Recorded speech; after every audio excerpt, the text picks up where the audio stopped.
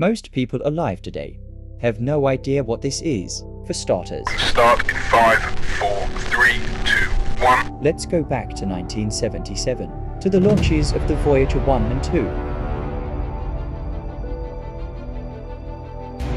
On each spacecraft was a golden phonograph record known as the Golden Record.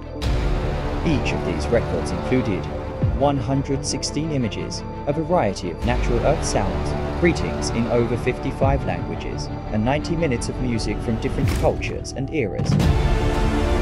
These contents were selected by a world committee, headed by Carl Sagan, with the goal of being able to communicate our story to extraterrestrial life, if they were to ever come into contact with either record. All in all, the Golden Records were created to represent the diversity of cultures and life on Earth, and they are now billions of miles away from us, and moving at the speed of sound.